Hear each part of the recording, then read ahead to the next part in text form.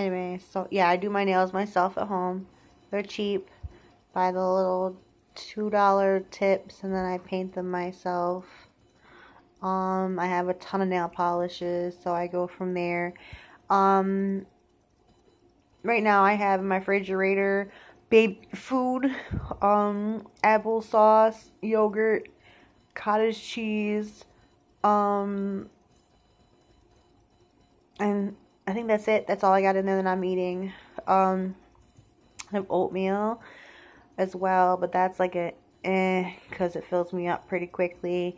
And right now I'm drinking water. For the past few days I had been drinking Gatorade because it really did help with keeping me up on my hydration. I was drinking apple juice before that, and they said lighten up on the apple juice because it's too much sugar and that'll cause dumping syndrome as well. I am that's all I gotta say. I'm tired. The injections have my stomach looking like Freddy Krueger got me. Like, these are the incision sites. Here, here. I have some down here. But, like, this is one of my bruises all the way around. And then I got one over here. Ow. It's right there. So, I mean, it hurts. So, anybody that doesn't know, pre-surgery, my surgery weight was 404. My highest was 420. Surgery weight was 404. I don't know what I am now, but I will find out in the next few days and put it up here and let you guys know.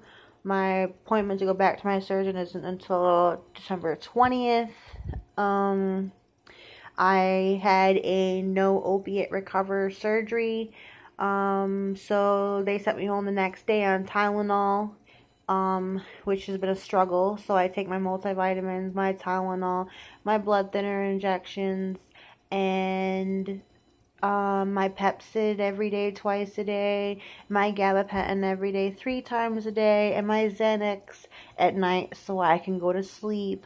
Or it helps during dumping syndrome because it helps me go to sleep instead of feeling the pain, which sometimes people need to do that instead of just dealing with it. It's just your heart races, you start to feel flush, you get cramping, you get dizzy, and sometimes it's too much for somebody.